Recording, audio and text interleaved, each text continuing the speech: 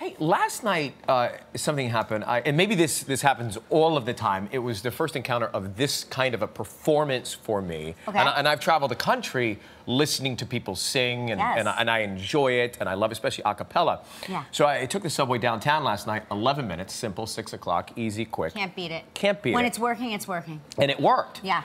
But I was in my seat in the car for 2 minutes, and then this happened. Take a look at this. Only I should see. No, I won't Shed a tear. be afraid.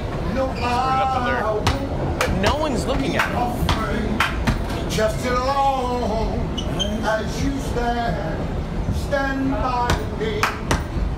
So darling, stand Now, by watch. me. Help me out, New York. Oh, don't forget the bag. Don't forget the bag. Where's the bag? Oh. That's he wanted. He opened money. the bag. Money. The bag. Yeah. So Oh, yeah. not bad. But did he? Okay. I'm gonna ask you a question. Did he know you were Ryan Seacrest? No one on the Was train. that his American Idol?